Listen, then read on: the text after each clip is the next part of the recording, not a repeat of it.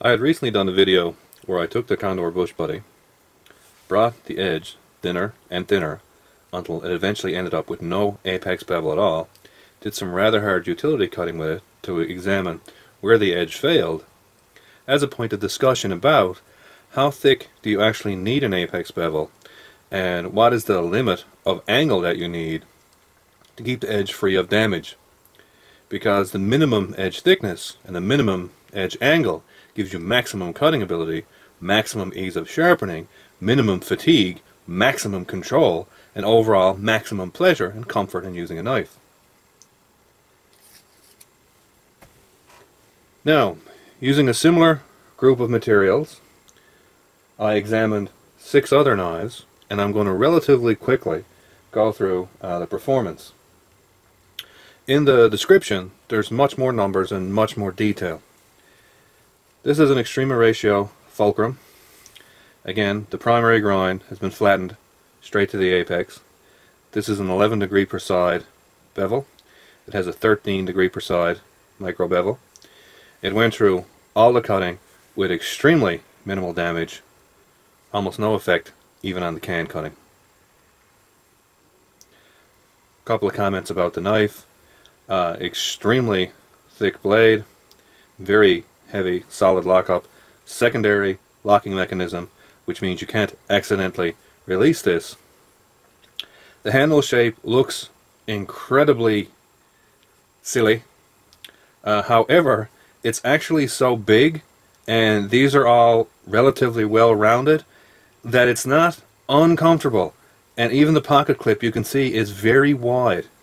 So it's not as bad as you might think. I'm not going to go as far and say this is an ergonomic handle, but it's not the nightmare that you think that it might be. That's all that I would say. So if you have a chance to check one of these out, it's kind of an interesting brute of a knife to have a look at. This is a Spyderco Salt. It's very well used. All of these knives are. They're all between 5 and 7 years old. Again, primary grind has been flattened straight down to the edge. This is at 6.5 degrees per side with a 10 degree micro bevel. This took very minimal edge damage, only on the can cutting, and it was only some deformation and rolling. And this steel is very easy to grind, so this will come out very easy. A couple of comments about the knife. You can see it's very well worn. The clip is being polished smooth. It does have a bit of side-to-side play and a little bit of up and down rock. And the blade has actually drifted a bit off the lock bar. But again, this is a very heavily used knife. It's over 7 years old. I've used it. My brothers use it. I've given it to a number of friends. You can even see where the edge has been ground down significantly. Very nice knife. Of course, completely corrosion proof because of the characteristics of the steel, which is H1. And this is, of course, patterned on the classic Endora line. Spyderco Delica in ZDP 189. Again, the edge was fully flattened. This has the same edge angle of 6.5 degrees per side with a 10 degree micro bevel. This took about twice as much damage as the Salt, and it chipped, fractured. So resharpening on this is going to be a bit of a chore because I have twice as much damage as on the Salt, and the grindability of the steel is much lower. So it'll take about 5 times as long to get the damage out of this one as it will on the Salt. And this, of course, is one of the areas when you think about matching a steel to what you're actually doing. ZDP 189 is a very high wear steel. It doesn't have very high edge stability. And again, while I'm talking about it has a lot of fracture, I'm talking about fracture that's occurring at a thickness of the steel of around 1/1000th of an inch. That's the part of the thickness that's actually fracturing. And what's happening there is you're seeing fracture in D steel because that's the size of the carbide aggregates that are in it. And steel can't stay stable in cross sections that are of the order of the carbide aggregates because there's no actual steel around the big chunks of the carbides to hold them in place. A couple of comments about this knife. Again, this is a very heavily used knife. Classic pattern. This is a Delica. Two things I don't like about this. I don't like this sort of little mini choil here. It doesn't serve a lot of functional purpose, but again, this is a very classic. I mean, this is essentially one of the most recognizable Spyderco designs. But again, I don't like that, and I don't like these clips that Spyderco uses in general. They're not overly ergonomic. I like the wire clips that they use, but if you take this clip off, it's actually a relatively nice, very ergonomic handle. And some people do like this little space for doing precise work, and I can sort of understand that. I don't do that with this knife, but if you do, that's a nice feature. And of course, everything else, ease of one-handed opening. Very nice knife. And ZDP 189 is a very nice stainless steel where you're doing high wear applications. This is a Byrd, which is a sister company of Spyderco. You can see it's patterned after the Delica. I do like, you can see how they actually have a full choil here rather than the small part on a Delica, so this is actually functional. I do like this as an improvement of the Delica, actually. The angle on this is slightly less. It's 5 degrees per side, so this angle here is actually 30% higher, and both these knives ended up taking the same amount of damage in the same sort of manner. This was mainly chipping with a little bit of deformation. And so this only managed to have the same amount of damage, even though the edge was 30% thicker, which would make it 60% stronger and 90% stiffer, which shows you the effect that a lower carbide steel can have, because the angle on this was reduced by 30% and still retained the same amount of damage as on the Delica and ZDP 189. And this is a PM steel, and this is a regular ingot steel. So you have a regular ingot steel at a 30% reduced edge angle and still have the same level of durability. And again, that's because it has a much lower carbide volume. And of course the grindability is much higher here. So this will sharpen out several times as fast as the ZDP 189 Delica. Again, very heavily used knife. Really nice small utility knife. This is a Chris Reeve Sebenza. Again, this is around 7 years old. Like all Chris Reeve's knives, it's put together at a very high level of precision. The action, the tightness, the security and function of this blade is really no different now than it was when I first got it. There's no blade play in any direction. It's very smooth. However, as an actual knife, it's one of the worst performers out of all of these. The handle is completely unergonomic. It's very rectangular. The clip is very squarish. These grooves cut in here, which are tractions that operates the lock, bites into your hand. It's just not at all nice to actually work with. One of the things that I find curious is that the spine on this is really well rounded. That's not the curious part, but many other things are left very squarish, which reduces the ergonomics.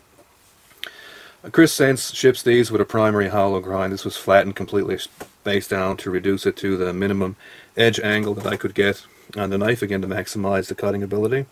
This had a 4.5 degree edge with, again, a 10 degree micro-bevel. It took the heaviest damage out of the lot, so much you can easily see big chunks of it just breaking out by eye. I've never had very good success with this knife since I bought it.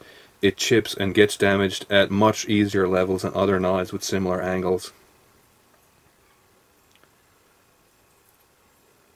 And again, the grindability of S30V is not overly high, so it will take some time to grind these out.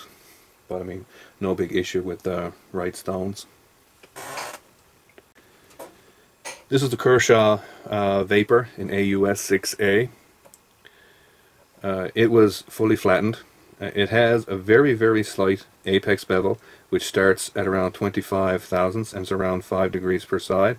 And that apex bevel is only formed just because of the slight hollow that comes into stones during hand sharpening. And I only noticed it when I did my startup measurements on it. You can't see it by eye, but if you do put a set of calipers on it, you can see there is a transition bevel at around 25 thousandths. This is very heavily used. It has some up and down play where the tang of the blade compressed the spring in the liner or integral part of the lock. That's very common on liner locks and integrals in general, because the lock bar actually rides right against the tang, so it directly takes loads on the lock, which is one of the most idiotic ways you can design a lock, because loads that come on the knife go directly on the lock bar itself in a compressive force to have wear on it. But it's a very common lock design. Again, I've had issues with this knife just like the Sebenza from when I got it. The edge chipped really bad originally when I was sharpening it, which is a sign it's been heavily overheated. Even after that went away, the edge would burr prominently during sharpening, and it's very difficult to get a clean edge to form on it. You need to have the stones ultra clean very flat, and use extremely light force to minimize or prevent actually excessive burr formation.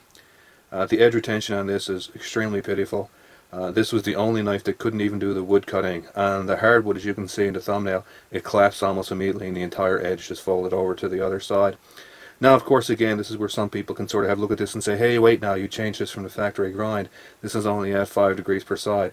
Yeah, well, so were the other knives. That was the point of this. So when these were all reduced down, this failed at a level far beyond what the other ones did. And this is not, by the way, indicative of AUS 6A as a steel. It's a very good low carbide stainless steel. If you want a steel that's sort of maximized for edge stability over wear resistance, it's a very tough steel. The problem is, however, as this is in a very inexpensive knife and it's a very inexpensive steel, it tends to get very inexpensive heat treatment. So because this is both chipping at the edge and it's also very weak, you're looking at something like, most likely it has high levels of retained austenite which are being transformed to untempered martensite during the work, plus the fact the grain was probably blown during heat treatment, so it's a bit large, which again makes it weak and brittle.